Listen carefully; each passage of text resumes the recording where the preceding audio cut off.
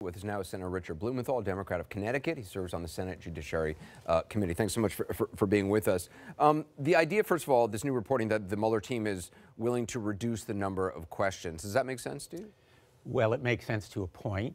As a prosecutor, both federal and state attorney general, I can see some limits, but this investigation cannot close without all of the relevant questions about both the conspiracy to aid the Russians in attacking our democracy and also the obstruction of justice that is continuing in real time right before our eyes. You just laid out the word games that the White House is trying to play in walking back the president's very blatant and brazen threats to shut down this investigation, which itself is an act plausibly of obstruction of justice. It is remarkable the extent to which the president and the White House, are continually walking back things that the president has said. He says them very clearly, he's, whether he's thought about it or not, but in this case, he wrote it out. It wasn't just a slip of the tongue. And now they're saying, kind of ignore what he's actually said, when in fact, in the past, they've said, well, no, that's what the president actually believes. Absolutely right. And in fact, going back in history, the president of the United States actually has fired people on Twitter. Right.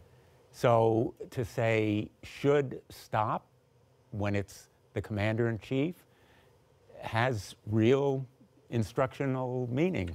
Do you believe this is obstruction of justice, this tweet?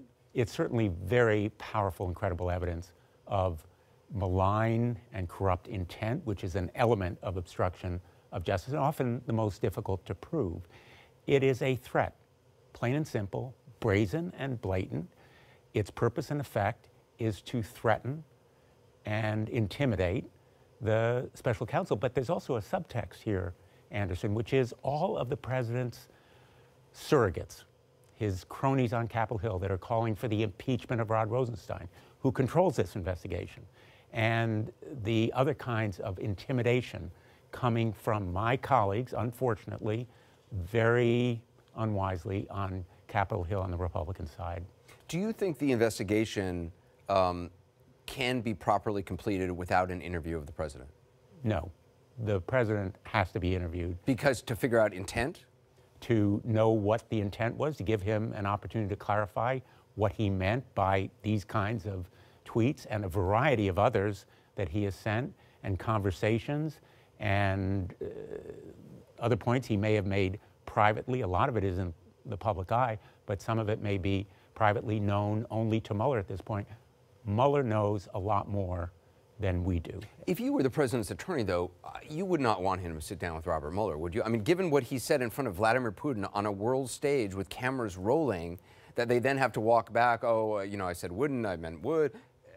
What he would say to Robert Mueller, there's just no telling what would come out of his mouth. That's why I think you're seeing this reluctance and constantly moving of goalposts by Rudy Giuliani about what he would accept as a condition for sitting down. Remember, just a couple of weeks ago, he said there has to be proof of a crime committed by the president. You have to show us your evidence before we'll sit down with you at all.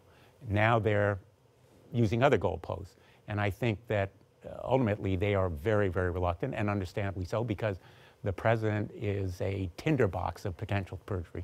Senator Blumenthal, thank you very much. Appreciate it.